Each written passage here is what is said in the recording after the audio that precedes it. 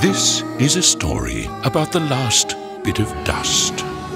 And just a word of warning for any dust watching, this story doesn't end well for the dust, so you can either leave now, click on another link and pretend this never happened, or you can stay and watch the terrible fate of the dust. Still here? All right, let's begin.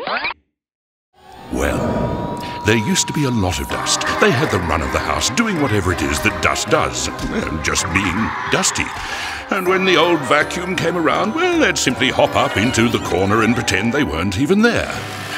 But then, one day, a new vacuum came along. Suddenly, the dust started to disappear.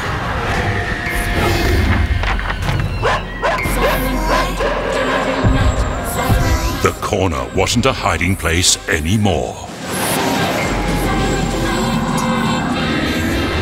Eventually, well, there was only one tiny bit of dust left. Did he manage to escape, find another hiding place, and heroically survive as the last bit of dust in the house?